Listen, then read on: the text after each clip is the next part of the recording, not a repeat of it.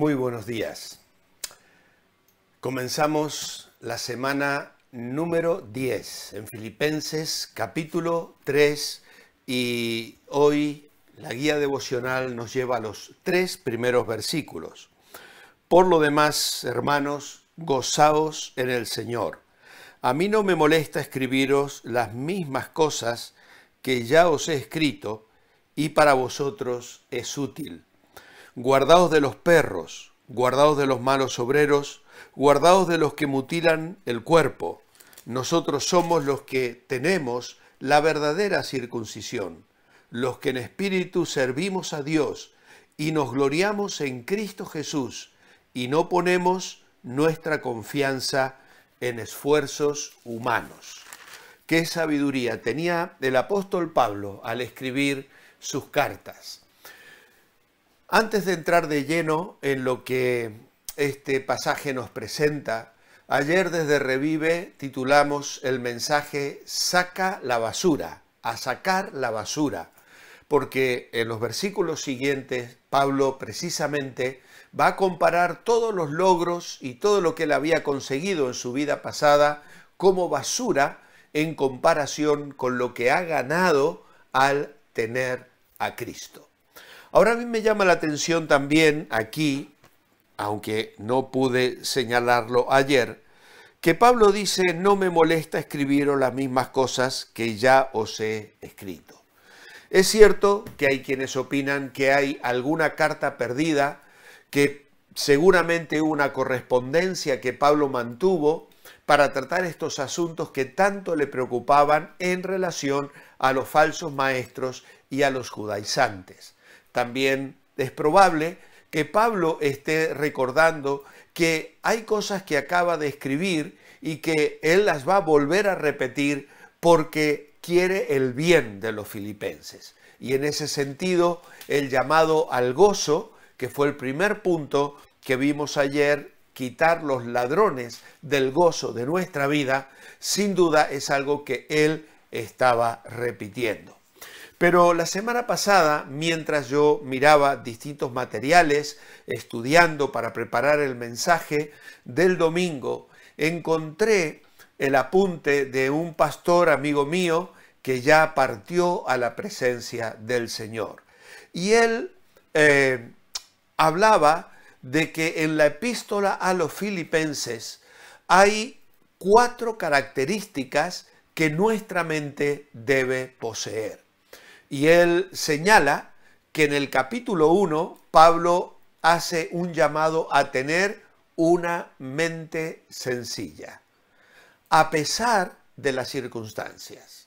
El que comenzó en vosotros la buena obra, la perfeccionará hasta el día de Jesucristo.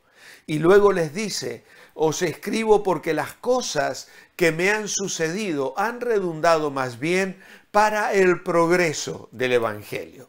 Y de esta manera Pablo, que amaba a los filipenses, que oraba fervientemente por ellos, les llama a tener una mente sencilla en el sentido de tener una fe colocada en Dios, de descansar en Él, de saber que Él controla cada una de nuestras circunstancias.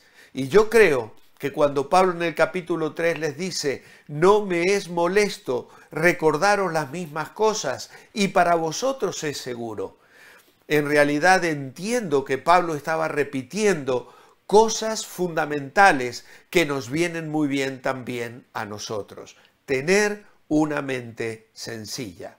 En el capítulo 2, este hermano decía que Pablo enfoca al creyente o desafía al creyente a tener una mente sumisa. Una mente sumisa. Haya pues en vosotros este sentir que hubo en Cristo Jesús.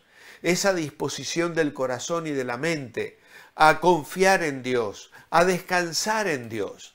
Haya pues en vosotros este sentir que hubo en Cristo Jesús, que luego el apóstol Pablo también manifestó tener, y que además el equipo de colaboradores, como hemos estado mirando la semana pasada, pensando primero en Timoteo y después en Epafrodito, nos hablan de personas con una mente sumisa, una actitud de sumisión, de descanso, de confianza, de disposición a la obediencia, de amar a Dios y descansar en Él.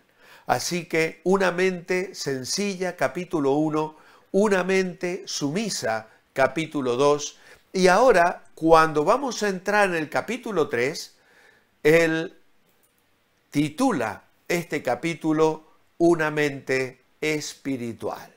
Una mente espiritual.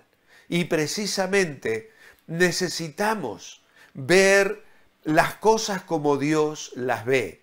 Tenemos que tener discernimiento espiritual ante los enemigos, ante los falsos maestros, ante los ladrones de la gracia, ante aquellos que quieren arrebatarnos el vivir una vida de libertad en Cristo, ante aquellos que pretenden imponernos una serie de reglas y de condiciones, expresando la vida cristiana como una vida apagada, triste, sin sonreír, sin expresiones de gozo, sin ningún tipo de deleite, porque entienden que agradar a Dios significa autoflagelarse o vivir en una solemnidad aislada, sin alegrías, ni risas, ni gozo, cuando la vida cristiana, en realidad, una vida cristiana espiritual, es una vida de gozo.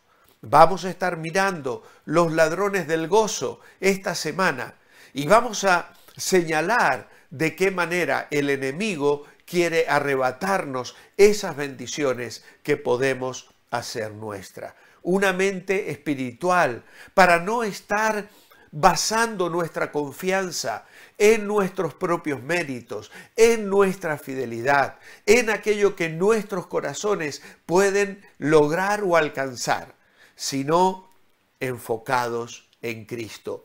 Todo lo que desde un punto de vista humano era una suma de virtudes y de éxitos y de logros en todos los ámbitos de la vida, Pablo los consideró basura para ganar a Cristo. Eso sí, valía la pena tener. Y el capítulo 4, allí vamos a ver una mente segura. No puedo explayarme en esta mañana, ya llegaremos allí, pero él hablaba allí de tener una mente segura a pesar de las preocupaciones. Y si ya os anticipáis y leéis los primeros versículos, vais a encontrar cómo Pablo nos anima a poner nuestra confianza en Dios, a echar nuestras cargas a través de la oración, de modo tal que podamos experimentar la paz de Dios que sobrepasa todo entendimiento. Así que una mente sencilla, una mente sumisa, una mente espiritual y una mente segura. Qué virtudes hermosas para tener en nuestra vida, para enfrentar y enfocar las situaciones que nos toca vivir. Ya ayer estuvimos hablando acerca del tipo de basura que debemos quitar de nuestras vidas. La falsa confianza en nosotros mismos, la enseñanza y las reglas judaizantes que nos privan de la gracia y de vivir la libertad por la que Cristo pagó un precio tan alto. Y finalmente despojarnos de la falsa confianza en nosotros mismos. Oh, que el Señor aplique estos pensamientos en esta mañana. Os dejo ahora el Play Biblia de todos los lunes con una hermosa historia del llamado del Señor a aquellos primeros discípulos que se vieron maravillados por el conocimiento profundo que el Señor mostró tener acerca de ellos. En el caso más concreto, la historia de Natanael, que se encuentra en Juan capítulo 1. Que nos sirva hoy de bendición, de desafío, para valorar a Cristo, para mostrar este tipo de mentes de las cuales Filipenses nos habla. Mi oración escrita esta mañana es: amado Padre, danos esa mente espiritual que mira las cosas como tú las ves, que bebamos cada día de la fuente de gozo que fluye del trono de la gracia y que así valoremos las cosas en nuestra vida bajo la persona de Cristo. Todo lo demás es basura, pero tener a Cristo es lo más importante para la vida presente y para la eternidad. Que ese sea nuestro enfoque en la vida. En tu nombre, amén. Os espero mañana, martes. Manteneos bendecibles.